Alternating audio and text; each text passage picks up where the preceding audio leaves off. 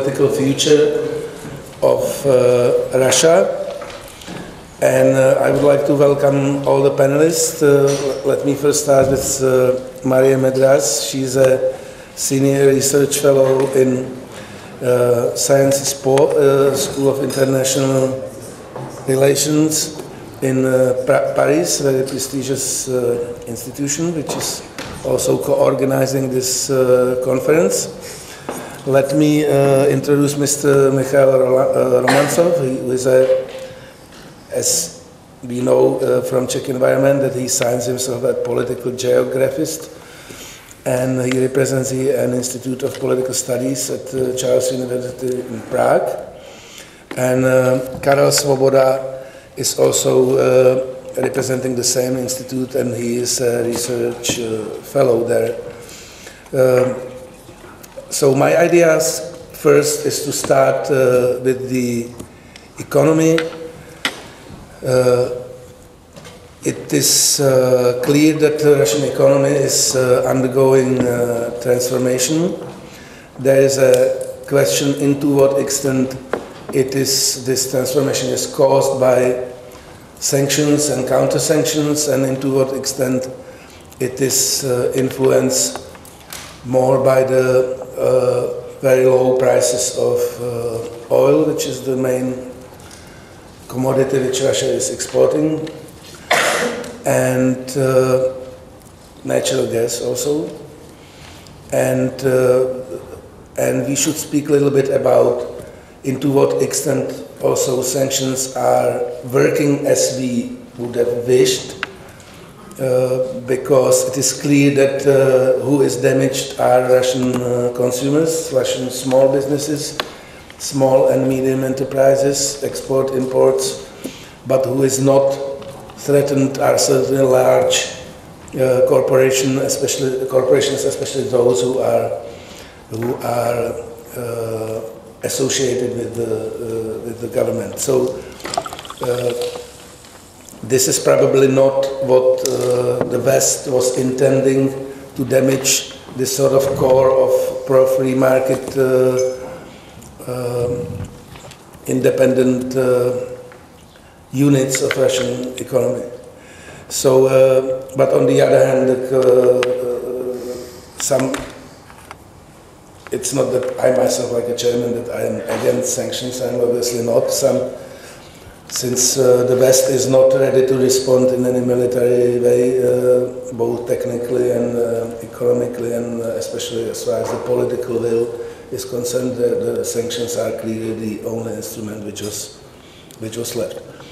Also, we know that even with the oil prices which would stay on the same level as they are today, Russian economy would start to grow next year, even though it's going to be a very modest growth. So there is some degree of an ability of Russians to deal with the new economic situation, especially who is very much praised, even in Western press, is a Russian central bank governor. She really did an excellent job for Russians. I don't know if we can say that she did an excellent job for us in the West, but she definitely was behaving very courageously and professionally. So let's start to talk about these things, and I would like to ask Mary to start, and in a second round we would speak more about politics. Thank you very much. I'm really thinking about what I was asked to talk about, which is the future of Russia, and we leave to my colleague the more detailed discussion of the economic situation. Although I will be also very happy to answer questions on the economic situation. I want to start with what I think is the consensual observation about Russia today, which is that Russia is led by a lonely leader who is more and more lonely at home, in a country that is more and more isolated, maybe self-isolated, which tends to be my analysis of the situation, but I understand this might be a little more controversial and we can discuss it. And it is an isolated country that is losing steam economically indeed, and that was already in economic recession before the sanctions were voted. I think this is an important point. Recession is not the result of sanctions, but the result of many years of lack of investments, lack of reforms, and of course the tipping point of the falling oil prices and troubles for the ruble as a currency. I believe in a few years in relatively honest history textbooks. March 2014 will appear as the beginning of the end of the Putin regime. And I guess this is what I want to try and argue. So we can have a really lively discussion. I will look at three major questions. The first is how Vladimir Putin and the leadership are putting Russia at risk, first and foremost, because of the rising costs of the Ukrainian adventure. My second point is about Russian society and elites. Try to convince you, as Jacek has already started to do, that Putin is not highly popular, that society is very worried, and elites are even more worried because they have much more to lose. And my last point, if I still have a few minutes, will be about the challenges for the EU based on this analysis of the uncertainties for Russia and Russians in the months and years to come. My observations of a country that I've been studying for 30 years, traveling a lot, not only to Moscow, but also to many other regions and parts of Russia, and also knowing quite a bit Ukraine and other post-Soviet countries, is that Vladimir Putin, after more than 15 years at the helm, is putting his country at risk in order not to put himself at risk and his rule at risk. He is choosing, and deliberately choosing, conflict in lieu of reform at home. If you talk to Russian colleagues, friends, and you put it this way, they will all agree. And where then opinions will start to differ is why is it so and how to deal with that situation. But the fact that Putin is the one that went for confrontation with Europe, I think you will find very few relatively well-informed people in Russia who would disagree with you on that. So I think the whole debate about whether Europe is at fault because we offered Yanukovych an Eastern Partnership initializing document in Vilnius, honestly today it's not the important issue. So I think Europe should feel more comfortable with what it's doing, and I think that's what we've heard earlier today. We do have a strategy, clearly, which is that we can no longer forget about the 6 in-between states. It took us years to understand that if we leave those 6 in-between states sandwiched between Putin, Russia, and us, Europe, the West, NATO, the rest of the world in a way, we are putting at risk those 6 societies and 6 economies, because they will not get the security, the prosperity they need if we don't offer them some possibility of getting out of the status of in-between, which necessarily is a status of weak sovereignty. So one of the major points I'll try to make at the end, but I think it's an important point, so if I forget or have no time, is that the mistake we made in a number of European countries, in particular France, was to talk of Ukraine as a bridge between Russia and the West. It was the major contresens, but then we, all of us, had a lot of problems fighting against. Ukraine is a big country in the middle of Europe with 45 million people. It cannot be a bridge. And so I think one of the discussions I'd like us to have today is, is there still sense in the paradigm of a third way for those countries in between? Putin is putting his country at risk. The economic argument, I think, doesn't need to be further discussed, and I think it's Mikhail or Karel maybe will say a little more about this. But what I'd like to say is that both Russians today are hit by the recession and by the isolation. They understand it fully well. That they are starting to pay the price for conflict and confrontation. They are not stupid at all. And also, as I'll try to explain, they are not hyper-nationalist. They are very emotional about their country and their personal situation, but it's not the type of classic nationalism that we tend to assume they are sort of engulfed in.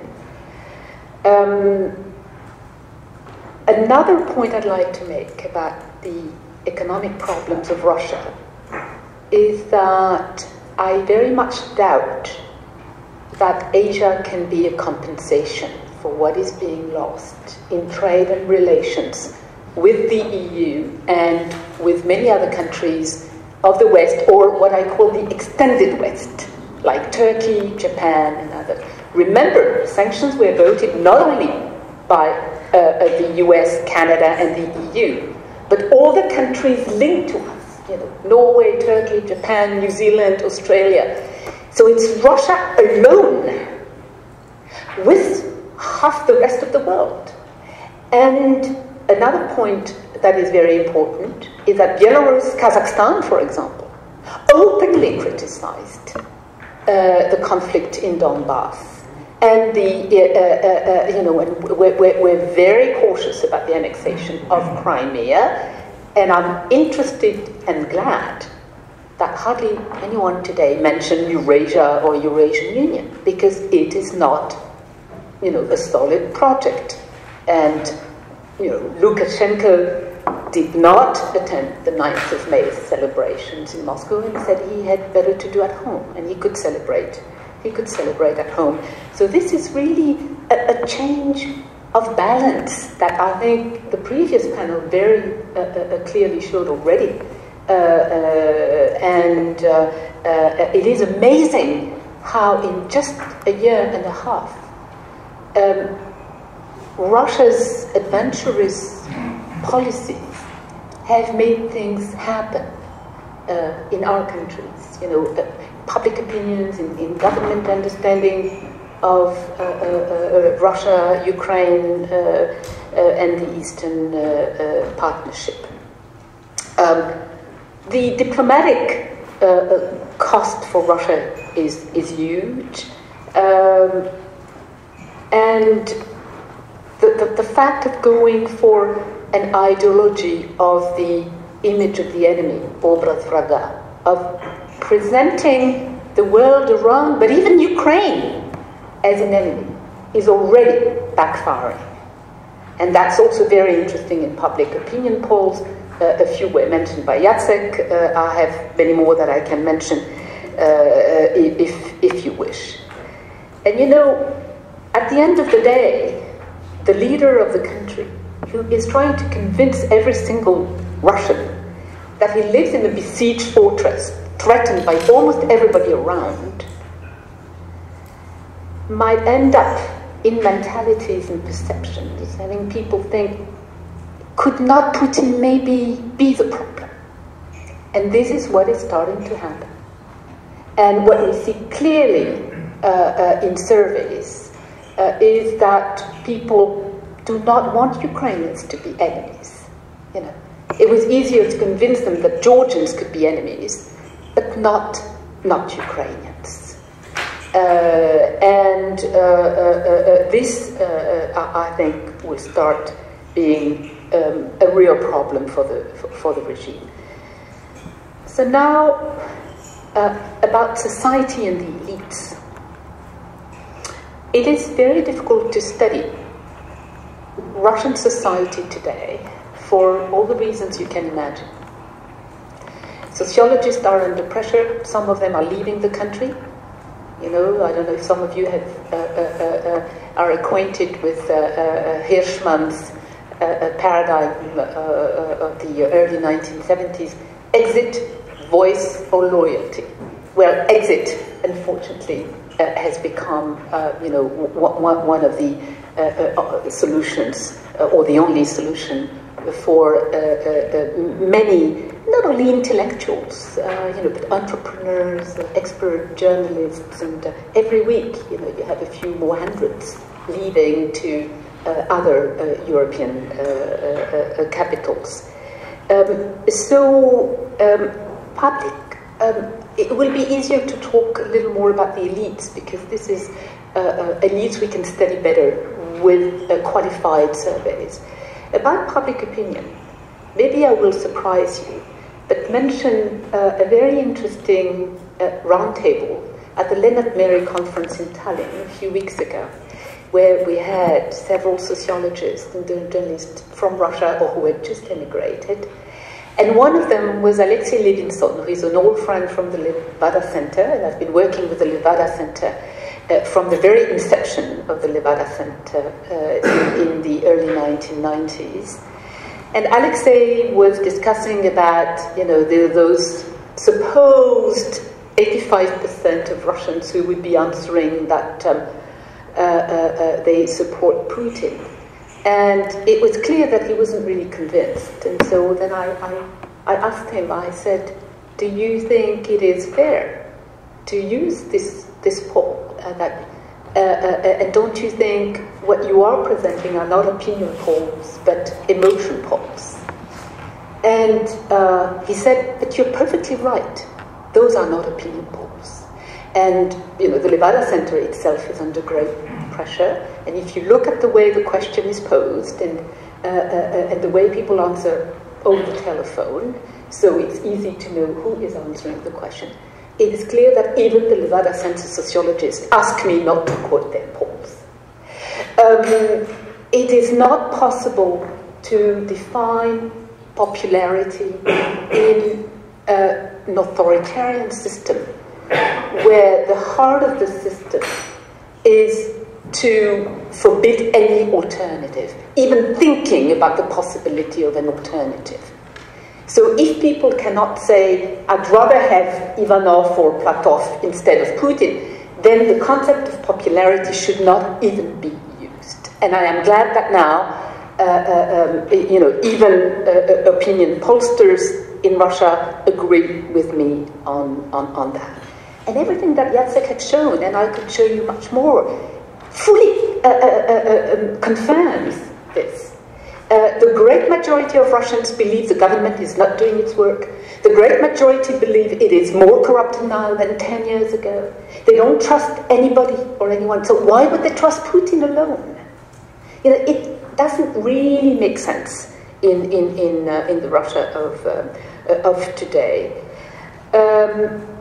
We have a few other examples of Russian society shifting emotionally That was, for example, just after the Kosovo War in the spring of 1999, intense anti-US, anti-NATO propaganda. And, you know, we saw opinion changing fast.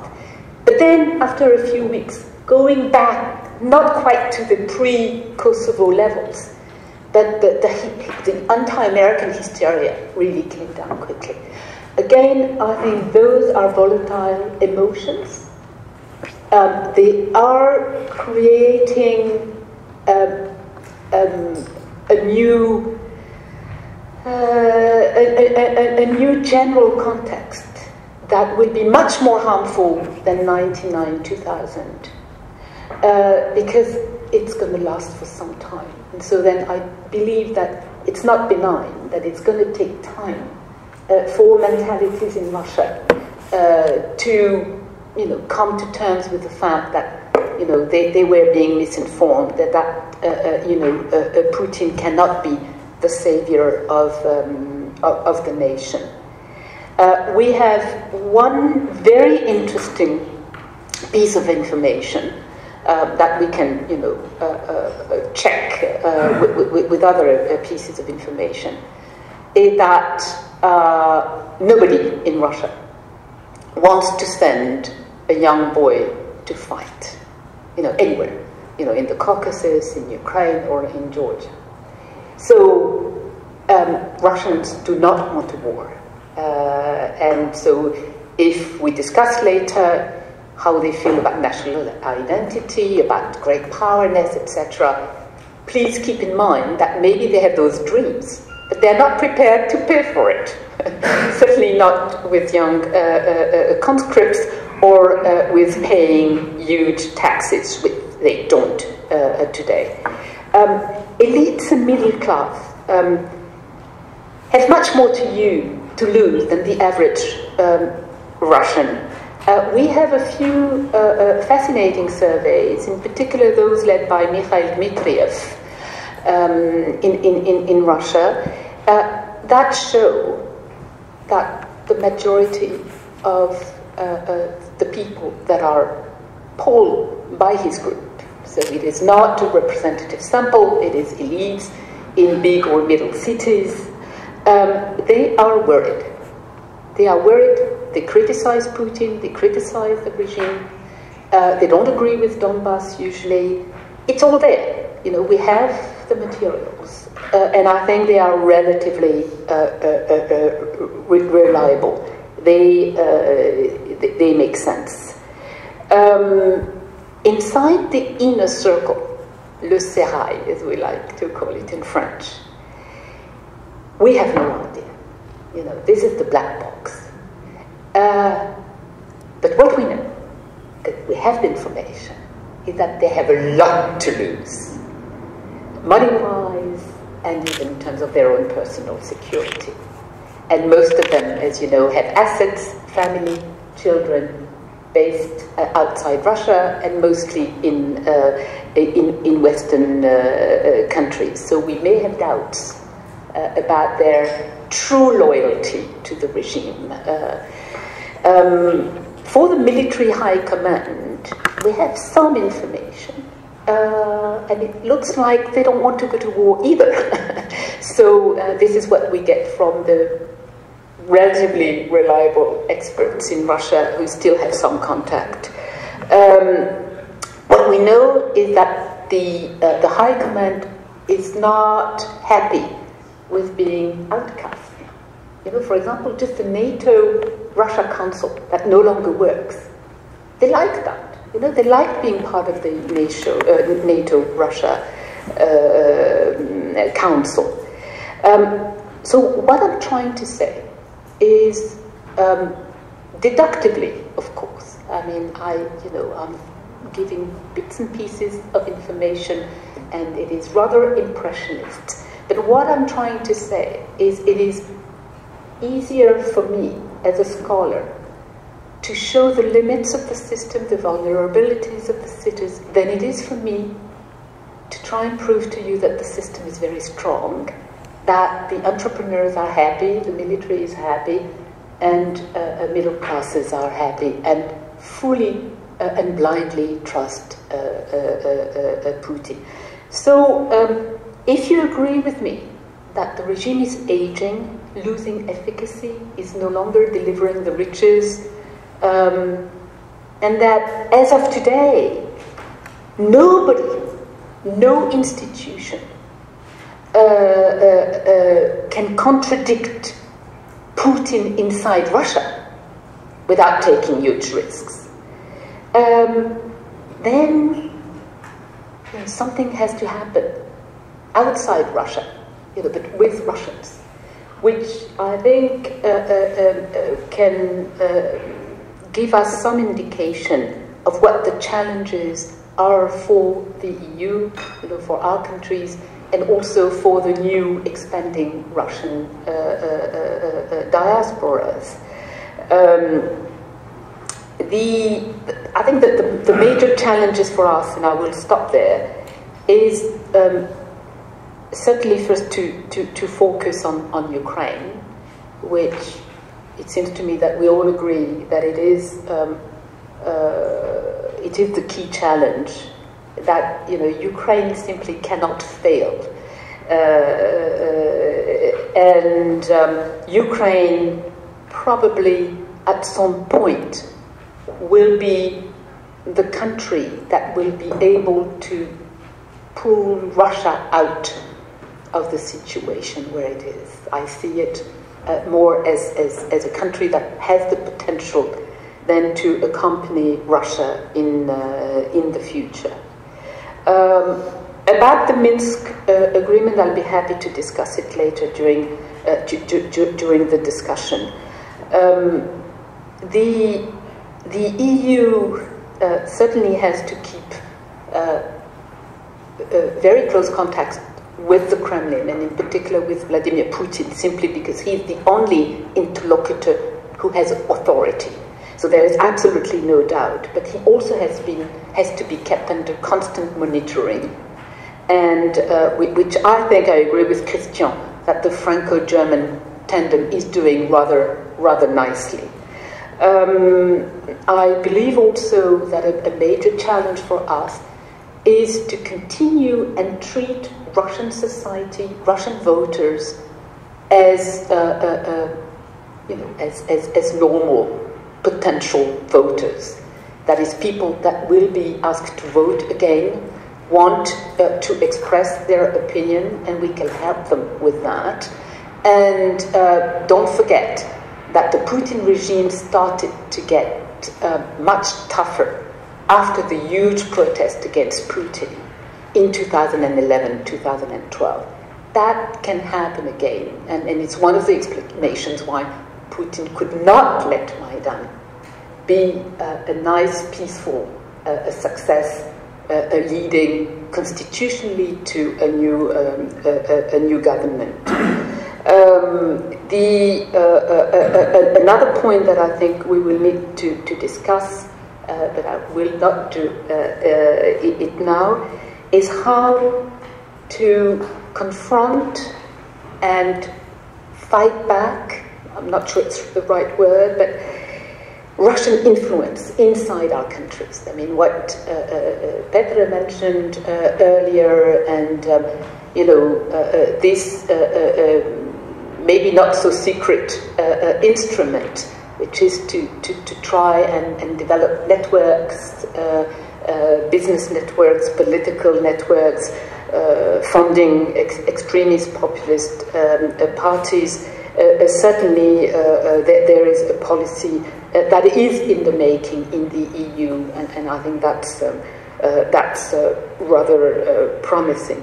To conclude, I would say that the Russian regime and the Russian economy and Russian society have entered a period of trouble, that they know it, that they don't have a clear strategy of how to get through this period of trouble and to get out of all the major contradictions, but that they are making mistakes. That is, that we tend to read the Ukrainian story in the last 2 years or so as a succession of successes for Russia, Again, I would be happy at another point, to give a different narrative of those 2 years, also as a succession of mistakes by the Russian authorities that have had a policy with constantly rising costs for themselves and for their own country. So there are always, other ways of reading the story. So certainly for us, I think a leading strategy, and it seems that it is the case, certainly in the EU and in the US, is to make the cost for Russia greater and greater. I think this is a sort of the bottom line, is to convince the Russians that their policy in Ukraine will be more and more costly. Thank you very much. Okay, thank you. I think it was one of the most optimistic speeches I've ever heard about the topic recently. So I give up about the concept that you guys should speak about the economy first. So Mr. Romancov also prepared a presentation. So, but I would be pushing with the questions about the economy later. Okay, thanks. This was the idea. So, Mr. Romancov. Okay, so thank you very, very much.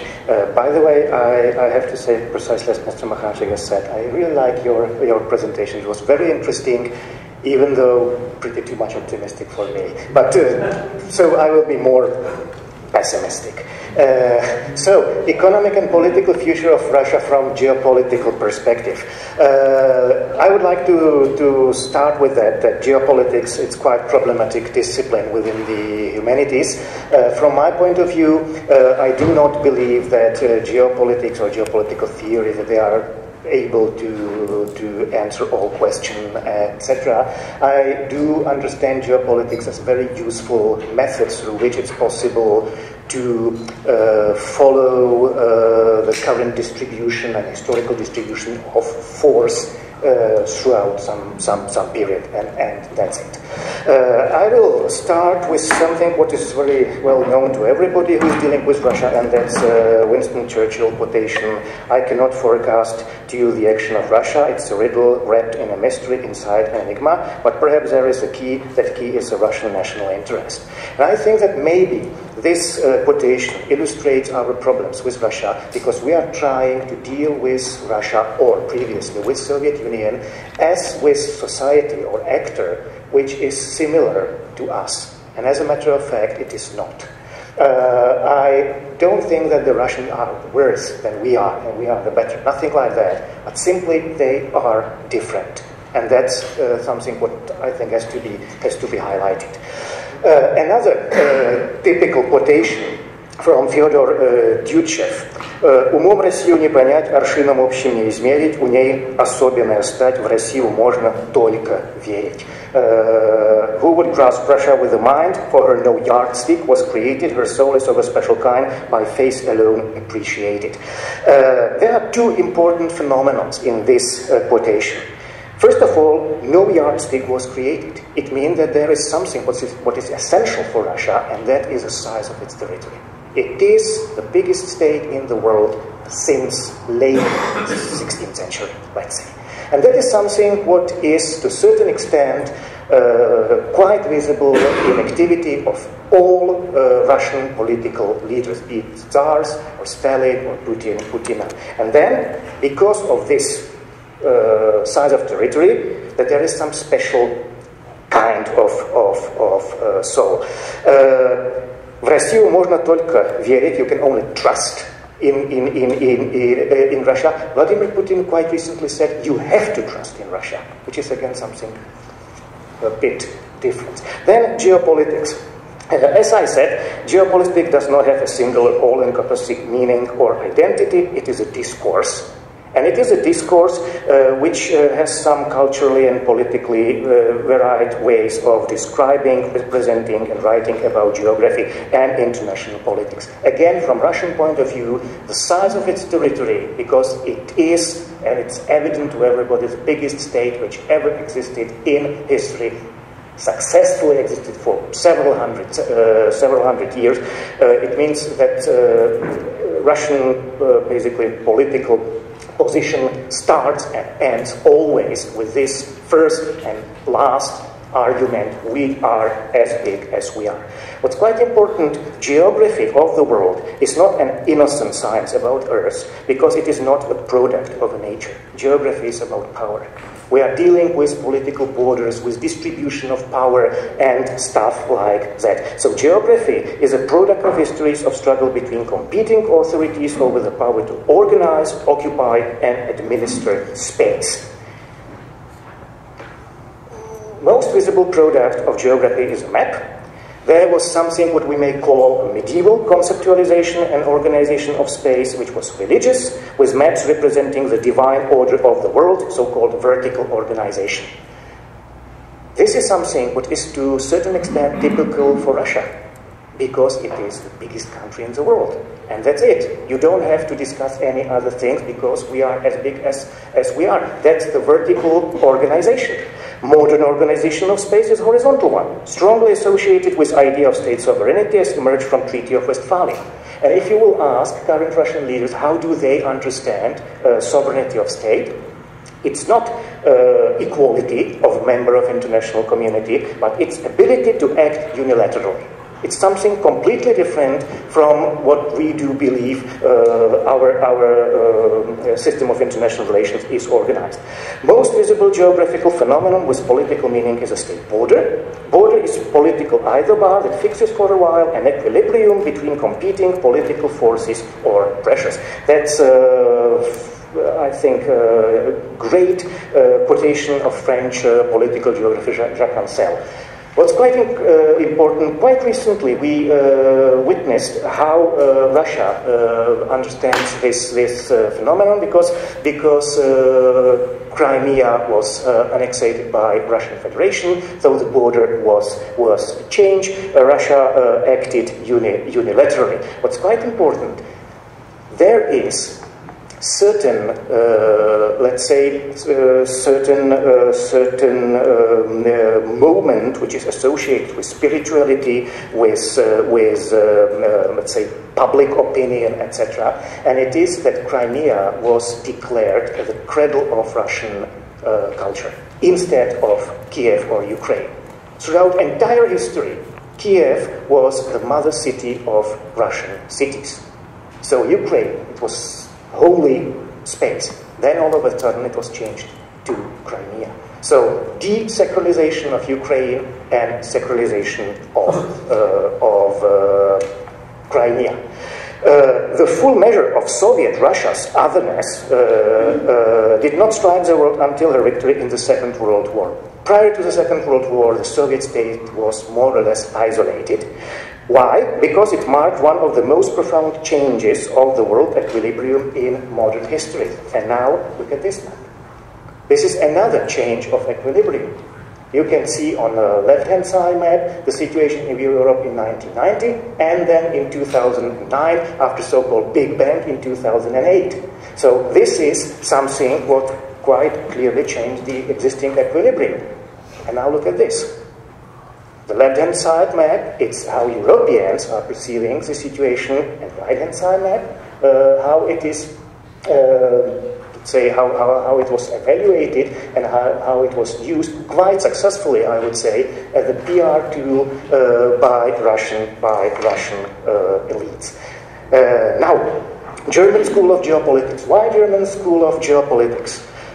Once upon a time, there was quite young, very prosperous nation in Europe, which was able to accommodate itself to industrial revolution, and that was Germany. Very modern, very successful, but political elites of Germany were desperate because they were dissatisfied with the position of Germany within the international relations of that time. They were no colonies. Germany was small, and it was largely believed that if you are successful, you have to be big. So they tried twice, the First and the Second World War, they tried somehow to change it. Now, there is a country, and that's the Russian Federation, which is big. But Russia is unable to modernize herself. Again and again and again. Basically, the modern history of Russia, its continual history of failed attempt how to modernize Russia. So they are big, but they are not successful. And even though that average Russians are quite satisfied with their situation, because for the first time in modern history, they are not hungry, and that is something what is important. Russian political elites are as dissatisfied, or desperate maybe, with position of Russian Federation in current system of international relations as German elites were in early 1910s, so prior to the First and the Second World War. Karel Haushofer came with, who is the last and perhaps the most influential author of German School of Geopolitics. He came with quite strange model of the world, which was the entire world was divided into 4 pan-regions. Every single one of them huge territory with huge natural resources, with big population, and because of that, the entire world would be stabilized. 4 leading countries or 4 leading centers, the United States, Germany in Europe, Russia in that part of the world, and Japan. And there was the huge market, huge deposits of natural resources, etc., etc. This model was produced as something what was going against the model of the world which was produced by British Empire, and that was the globalized world. Globalized world, which was interconnected because of maritime traffic. Germany instead came with this basically stable model where you don't have to communicate if you don't want to, because 4 leading powers are equipped with everything what they need. Now look at this picture. There's Russian leader Vladimir Putin and home elf Dobby from the Harry Potter series, and lawyers in Russia threatened to sue Warner Brothers because Dobby the house elf closely resembled Russian President Vladimir Putin. Why I am dealing with Harry Potter? Let me quote for a while. Don't worry, it will be quite short. I know goblins, said Bill. I've worked for Gringotts ever since I left Hogwarts. As far as there can be friendship between wizards and goblin, I have goblin friends, or at least goblin I know well and like. Harry, what do you want from Gribrook, and what have you promised in return? I can't tell you, said Harry. Sorry, Bill. Then I have to say this, Bill went on. If you have struck any kind of bargain with Gribrook, and most particularly if that bargain involves treasure, you must be exceptionally careful. Goblin notions of ownership, payment, and repayment are not the same as human ones. What do you mean, Harry asked. We are talking about a different breed of beings, said Bill. Dealing between wizards and goblins have been fraught for centuries. There has been fault on both sides. I would never claim that wizards have been innocent. However, there is a belief among some goblins that wizards cannot be trusted in matter of gold and treasure. I respect their ownership, said Harry. You don't understand, Harry. Nobody could understand unless they have lived with goblins. To a goblin, the rightful and true master of any object is the maker, not the purchaser. All goblin-made objects are, in goblin eyes, rightfully theirs. But it was bought, Harry objected. Then they would consider it rented by the one who had paid the money. They have, however, great difficulty with the idea of goblin-made object passing from wizard to wizard. Now, look at this picture. And this picture, from this picture you can see Ivan IV or Ivan the Terrible dealing with English merchants. You can perfectly see who is European and who is not. Since Peter the Great shaped himself, you are unable to find the difference. So Russians, they are part of European culture from this point of view. But if you are dealing with Russians from political or economic point of view, their mentality is different. Again, I don't want to say or to conclude that our approach is better than theirs. Only it is different. Look at this graph, and you can see how big, how approximately big are leading economies of the world. There is a country which is dominating because of her size, and this country is practically invisible within the world, where economic potential is the most important phenomenon. We have something what is called as G20 major economies, and Russia is not dominating there. And Russian elites are frustrated. Look at this. This is a Putin project of Eurasian Union, which is composed out of European Union and Eurasian Economic Union under Russian Federation. It was his beloved child. What's quite interesting, since annexation of Crimea, basically he's not speaking about this model anymore. Why is that? Look at this map, and you can see European Union together with some post-Soviet space under Russian leadership. This model, to me, maybe you won't agree, we will see, resembles something what was declared by Gorbachev in 1987, and it is Europe as a common house. Europe for Europeans, Europe from Atlantic periphery to the Ural Mountains.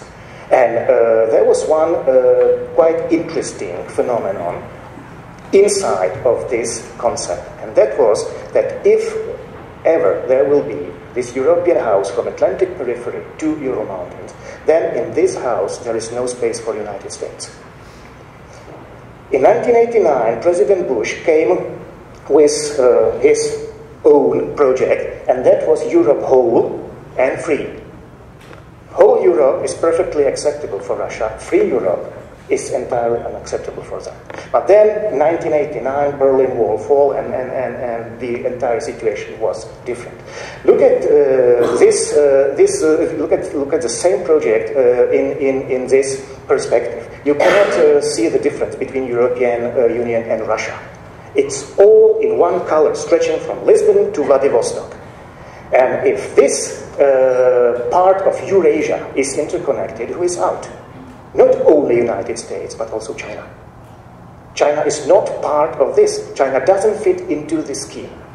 Since the annexation of Crimea, nevertheless, it was changed, and Russia, who previously was dreaming about possibility to be located between European Union and China and to supply both markets with its natural products, suddenly changed its rhetoric, and instead of cooperate with Europe, they declared that they want to cooperate with China.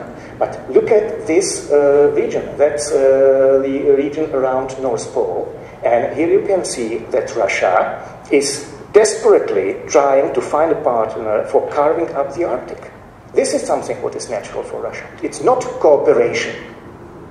Russia wants to divide things and to create as big portion of Earth as it's possible just for herself, so she is able to sell the products which are there to different customers. And what's quite important, what do they want? They are dissatisfied if for their natural products they are receiving money. Money is not enough for them. They want something more. They want respect and they want loyalty. If you are using our gas, if you are burning our oil, you have to be grateful that we are willing to share it with you. Why? Because all those natural resources are carved out or pumped out from holy body of Mother Russia. Look at this map, and you can see so-called Eurasian land bridges. China has several projects how to interconnect Chinese territory with Europe. Europe is at the moment and for many, many years to come the biggest market for all Chinese products, and China is trying to diversify its transport corridors. What's quite important, currently slight 1% of entire Chinese exports to Europe are carried through this land bridge. If all those three possibilities which are marked there will ever became reality, then it will be increased from 1 up to 5, maybe 6%. It means that something between 99 and 95% of all Chinese European trade still will be organized in maritime traffic. Why it is important? Because China as well, this is the same territory, just from different perspective, because you can see so-called Silk Road economic belt and maritime Silk Road, because China is heavily engaged in maritime traffic. China is a part of the same world, even though the culture is absolutely different, as we are. China is also dependent on maritime traffic. China is dependent on exchange of goods, of materials, of interest and ideas, while Russia is not. Look at this map. From this map you can see how heavy is the traffic within the world ocean, especially between Asia-Pacific and the United States and across the Atlantic Ocean. There is only one country which is practically invisible from this perspective, and that is Russia. Look and see what is the Russian response to what would happen in Europe. Once it was evident that we are not paying respect and loyalty because they are providing us with gas and oil, here you can see this mental concept which is introduced to a certain degree successfully among Russian elite. So, conclusions. Russian Federation. There is a vertical organization of political space instead of horizontal one. Extension of Russia's territory generates automatically its supreme position in the world. So far, victorious Russia was always saved or was able to escape from any problems or reforms because the size of its territory. Mentality of landlocked state focused on autarky, ability to act self-sufficiently, and thus hostile to interconnected world dependent on maritime trade. Russia is champion of autarky while the world is leaning towards dependency. Russia has no confidence in her neighbors while the rest of the world is trying to build some confidence. World is open, Russia is closed, and her political elites are desperately trying to restore previously existing balance of power. And the only way how to obtain it is to produce great ring of instability alongside Russian borders, from Ukraine across the Middle East through Central Asia to Manchuria and to the Russian-Chinese border. Thank you very much for your attention. Thank you very much. So it wasn't that optimistic, but it was certainly very entertaining and funny. But still, we didn't hear that much about the economy. So Mr. Svoboda is the only one who I would push to speak about the economy, but he's ready to speak about the economy. So the floor is yours. So I've got 5 minutes left, so that's...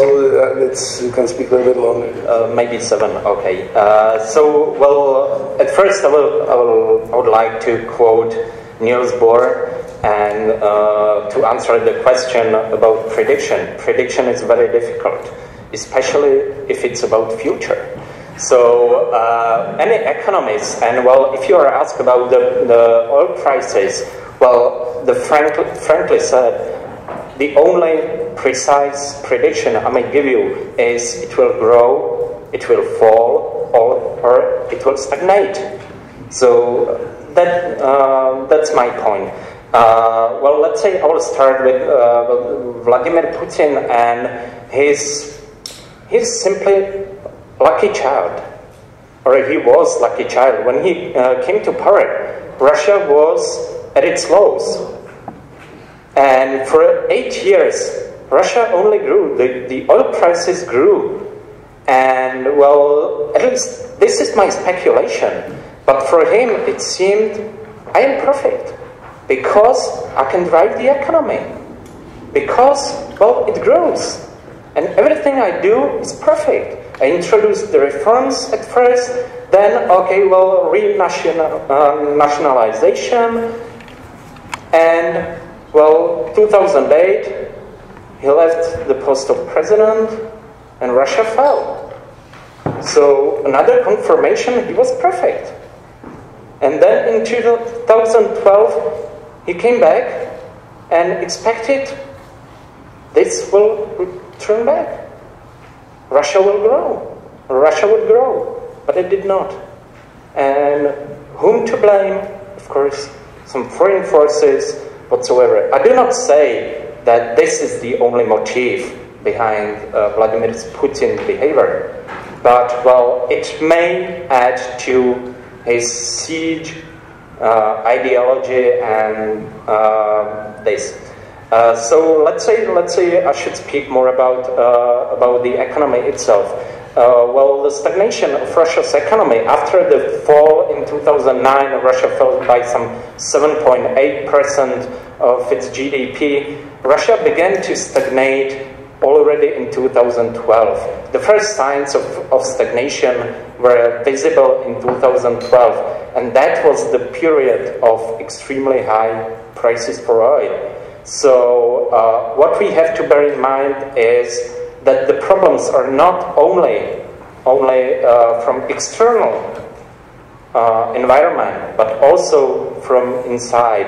I would like to concentrate more on the internal problems, but well, I have to speak a bit about external as well. What we should not exaggerate was the fall in 2009, because well, Russia, part of the GDP is net exports, and well, of course, once they fell and the prices for oil fell, well, the net exports fell as well.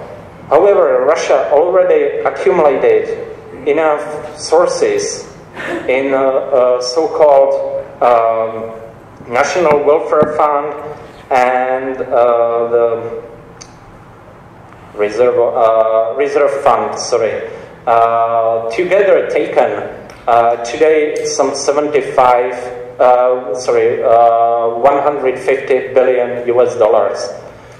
It's considerably less than it used to have in, let's say, at the start of the year 2014. But still, it's kind of good pillow for Russia's economy. However, it may be insufficient. Why? Let's say the reserve fund is dedicated to one aim, and it's coverage of the deficit of state budget. Currently, Russia runs state budget deficit around 4%. The whole reserve fund is set at 10% of GDP. This is one part of the story. So the estimates are that, well, already sometimes in 2016, the reserve fund may be already gone. With the National Welfare Fund, it's a bit more complicated because, well, it is to be invested in securities of reliable countries and to highest ranking securities. So these 75 billion US dollars, they're still kind of there. However, there is a problem for Russian companies, and the problem came with the sanctions. Frankly said, when I'm asked about the sanctions themselves, do they really have any effect on Russia, or are they really effective? I say, well, mostly no. Do we have to maintain them? Yes, absolutely. Well, sanctions are sort of expression, we have to do something, we did something. And, well, waging a war against Russia, well, that would hardly get any support. especially with the rockets and nuclear bombs and so on. So this is no option. For Russia, well, we have to divide the sanctions into three parts. The first part were the sanctions which were targeted on separate persons. These were really painful for the Putin's entourage. And they hit directly the people. The other part were the sectoral sanctions, and they hit Russia's economy.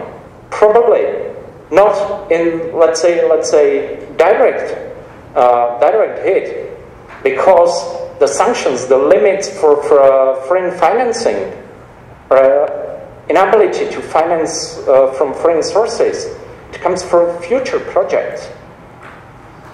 So it hampers all the investment projects of Rosneft, Gazprom, and companies like this. And they have to find the sources inside the country. And the last one, these were counter-sanctions. Oh, watch out, the camera.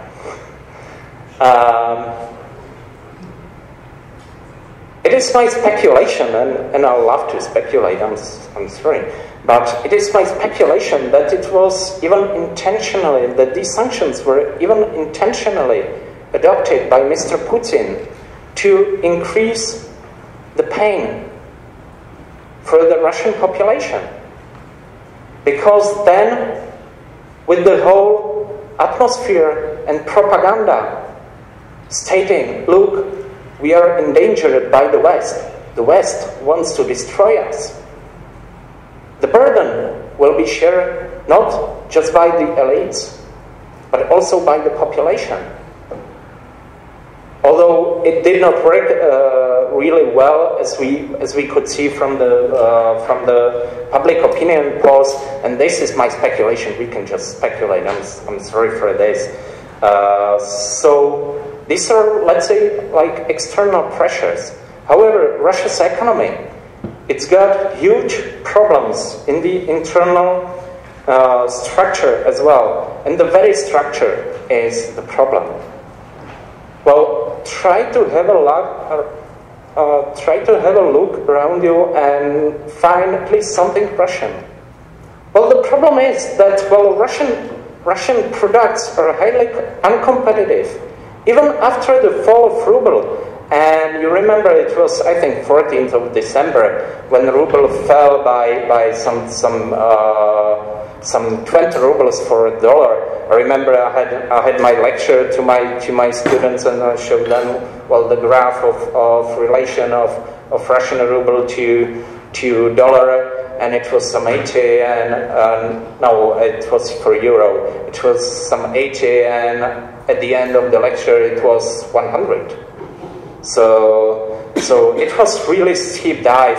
Of course, ruble then stabilized somehow. However, the problem is still there. The case is that all these sanctions, all the rumors, and I would say that sanctions themselves are not that painful as the rumors about the sanctions and what comes behind them. Because you may deal with lack of foreign financing, you may try to find China or whatsoever, but the problem is this kind of feeling of insecurity.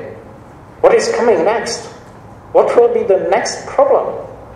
What we might expect? What kind of impact it will have? So let's say about the structure of Russia's economy. About 70% of its exports are simply oil and gas.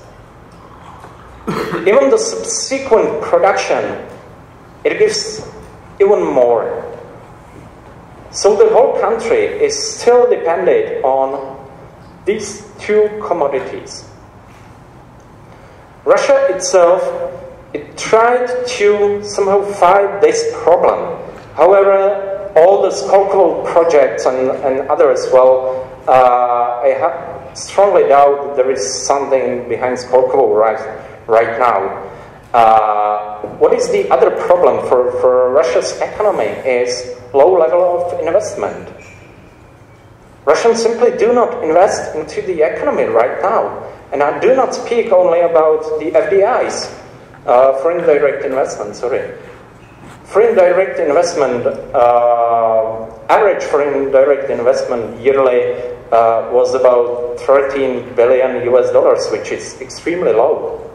Okay, so, yeah, well, I can just tell you that, well, I wrote the whole paper from my notes, so I'll give it to Petra, and well, probably you may download that. Let's say this is another problem. Investment. Russia is not attractive for foreign investors. Since the Magnitsky case, when simply the whole Hermitage capital was stolen, it was stolen, and with full acceptance of Russian courts, it was stolen. And Sergei Magnitsky, he was not directly killed, he was just left to die. Well, the belief in business environment is extremely low. Russia suffers each year, and the year 2014 was record one. Suffers outflow of capital about some, well, 2014 it was 150 billion US dollars. And well, of course, even there is outflow of FDIs. Simply, the factories are not being built, they're even closed down. Instead of that, what comes? Speculative capital, which runs away once there is a problem, as happened in 1998. So this is another problem. Another problem are regional budgets. In 2012, Vladimir Putin, in his pre-election campaign, he announced so-called Majské ukazy. What he promised everything to everybody. Quite simply said. However, he promised, but the regions were to be the ones who pays. And that's the problem. Well, he said, well, they will increase your pensions, they will increase your salaries. But they did not give them the money. So currently, well, as you could read, one of the regions already went bankrupt officially, and according to Natalia Zubarevich, excellent Russian economist who was here several months ago, around 20 of Russia's regions are already bankrupt. The whole debt is around 2 trillion Russian rubles, which means 40 billion US dollars.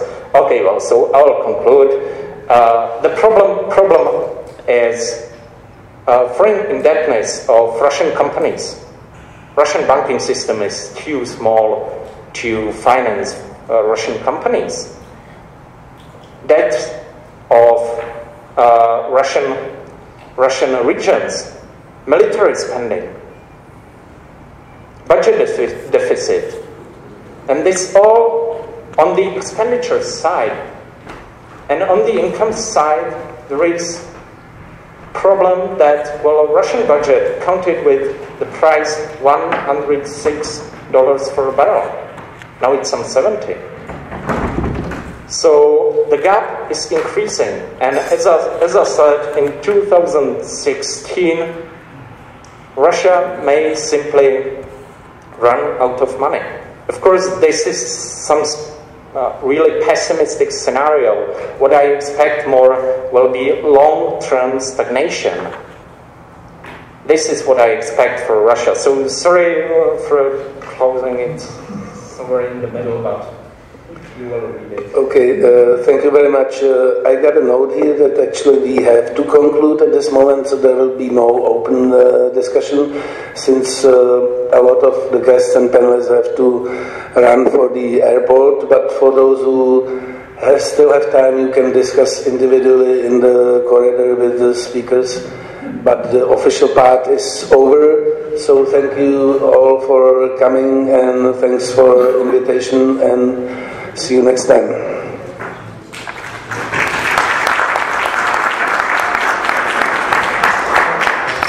Let me just briefly to conclude the conference. So very quickly, unexpectedly, again to remind you that you will all have the possibility to read the follow-up materials, including some of the background materials for the presentations, and of course the speakers will be happy to respond.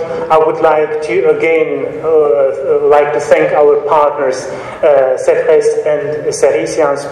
It was truly a pleasure to have you here, including Marie here on the panel, and of course I'm very much looking forward to our future cooperation. And I'll ask for the very few concluding remarks. Jacques, please. Well, I will reassure everybody I will not try to sum up, do some conclusions of a general meeting. No, like everybody, I'm probably a bit frustrated not to be able to discuss the presentations on Russia. I'm interested that both scenarios are bad. I mean, for Putin, but the bad political scenario was called optimistic. The bad economic scenario was called pessimistic. Okay, well, take it the way you wish. I think that what we clearly have is that, just as during the Cold War, you know, specialists, historians were distinguishing long cycles and short cycles. You had a long cycle of Cold War interspersed with brief periods of détente, or long cycle of détente with few periods of tensions. I think we're in for a long cycle now with Russia, with whatever you want to call it, new Cold War or tension or whatever. And therefore, that will give us opportunity to return to the subject. In our annual meetings, we have exhausted quite a few themes: transatlantic, the crisis, this time Russia in the neighborhood. We will think of a new crisis for next year, I'm sure, and thank you very much for attending. Thank you.